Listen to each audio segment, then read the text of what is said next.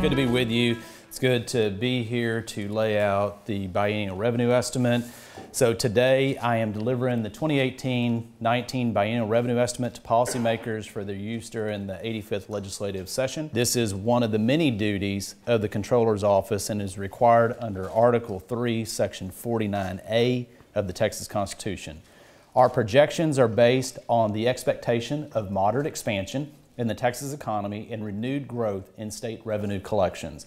For general purpose spending in 2018-19, we estimate that state revenue available spending will be $104.9 billion as detailed in the first exhibit that we have for you here today. In addition to the projected revenue available for the 2018-19 biennium, this chart shows our revised estimate for the 2016-17 biennium, which ends this August. This table shows the basic math used to arrive at this amount of revenue available for general purpose spending. As you can see, we are projecting a decline in available revenue from the 2016-17 to the 2018-19 biennium. It is important to note, however, that this decline is not due to a projected drop in total revenue collections for the 2016-17 biennium to the 18-19 biennium.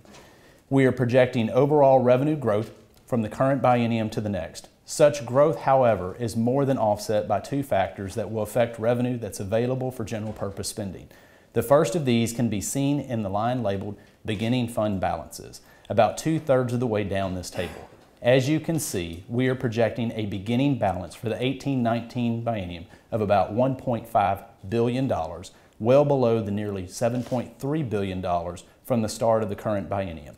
Thus, this leaves $1.5 billion available for any supplemental appropriation needs for the 2016-17 biennium or cash carryover, obviously, to the 18-19 biennium. Next, I will point you to the numbers near the top of this chart that in November of 2015, voters approved Proposition 7, which dedicates up to $5 billion in biennial sales of tax collections to the State Highway Fund beginning in fiscal 2018. The passage of Proposition 7 was an important needed step in meeting our state's infrastructure needs. Infrastructure funding is an important criterion that credit rating agencies look at when assessing a state's credit quality. And all of us who drive on the roads here in Texas see every day the need for more highway funding investment. Prop 7 was only the latest in a series of positive steps that the legislature has taken towards meeting our state's infrastructure funding needs. This new dedication of sales tax revenue to transportation means that once sales tax revenues reach $28 billion in any given year, the next $2.5 billion will be directed to the State Highway Fund. That dedicated revenue is thus not available for general purpose spending. Pursuant to Proposition 7, we are projecting allocations to the State Highway Fund of about $2.2 billion in 2018 and $2.5 billion in 2019. As you can see from this chart, we expect sales tax collections of about $62 billion in the coming biennium, but only $57.3 billion will be available for general purpose spending. Added to that will be about $49.2 billion in other GR-related revenue and the $1.5 billion beginning balance I mentioned earlier for a total of $108 billion. After $3.1 billion from severance tax collections are set aside to be transferred to the state's rainy day fund and the State Highway Fund, there will be $104.9 billion available to the legislature for general purpose spending in this coming biennium. Now, I would like to focus on how our overall tax revenues in the current biennium have consistently underperformed our expectations. Severance taxes have come in well below as oil and gas prices have dropped lower and stayed lower for longer than we anticipated, as well as many other forecasters expected as well. While the decrease in severance tax is significant, it is not as much of an impact to available revenue for general purpose spending to the same degree as lagging sales tax collections. Sales taxes make up by far the largest share of general revenue, about 54% of our projected general revenue related collections for the 2018-19 biennium. In fiscal 2016, sales taxes came in 2.3% below fiscal 2015 and 2.9% below our expectations. In the next exhibit in our presentation shows our annual revenue from sales taxes going back to 2004 and including our projections for 2017 through 2019. Sales tax revenues typically grow from year to year, and the average growth rate for the last 20 years is 4.9%. But as you can see, in 3 of the last 8 years, sales taxes have declined from one year to the next. During the Great Recession, sales taxes declined in 2009 and again in 2010. And then after 5 years of robust post-recession growth, sales taxes again declined in 2016. Revenue growth from sales taxes has historically been correlated with personal income growth, but the strength of that relationship has been weakened over time, and this is likely due in part to a higher share of personal income going towards things like housing and healthcare expenditures that are not subject to sales tax. If such a trend continues, it may put even more downward pressure on sales tax growth in the near future. We expect that a return to growth in total revenue from our sales taxes at below average rate of 2% this year, followed by more growth in line with the long-term trends in the coming biennium. You may have noticed we have 2 bars for each year of this chart. One is all funds revenue from our sales taxes, while the other is general revenue from sales taxes. The GR number is tied to what is available for general purpose spending.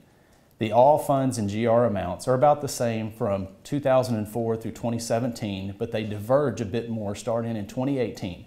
This is, of course, attributed to Proposition 7 and the new dedication of sales tax revenues going to the State Highway Fund. While we expect total revenues growing in 2018-19, there will actually be a slight decline in general revenue that is available for general purpose spending from sales taxes between 2017 and 2018 before returning to growth in 2019. I would like to take a moment here to discuss sales tax declines in 2016.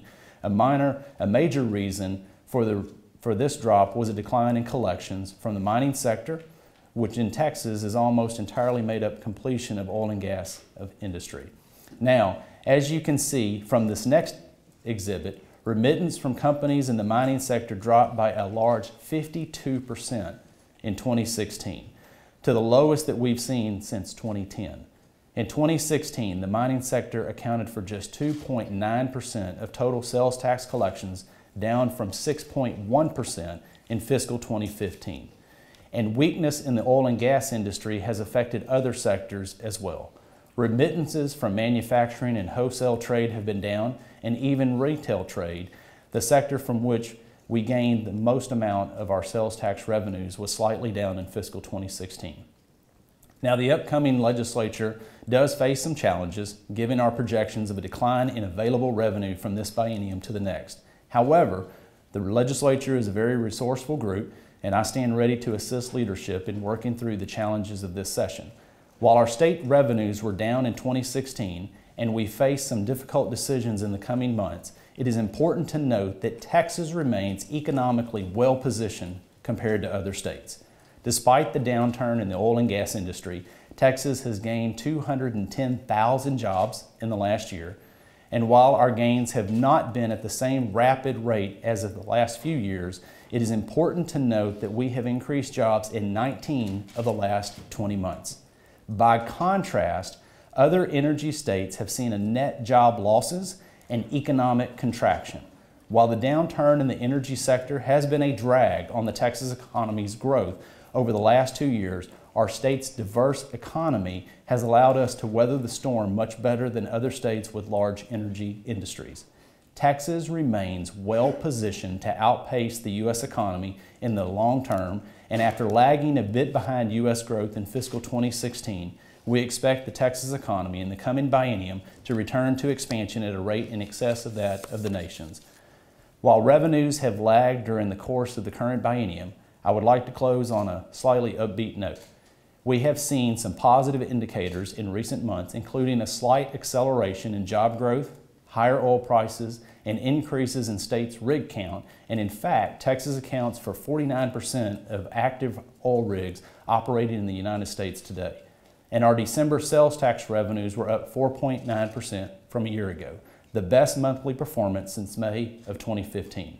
While it's too early to determine if we will have truly turned the corner, we will monitor our state's revenues particularly closely in the coming months while the legislature is still deliberating. Again, I stand ready to assist the 85th legislature, and I will of course update this estimate if new economic data warrants such an update. With that, then thank you for being here, And may God bless Texas. Thank you all.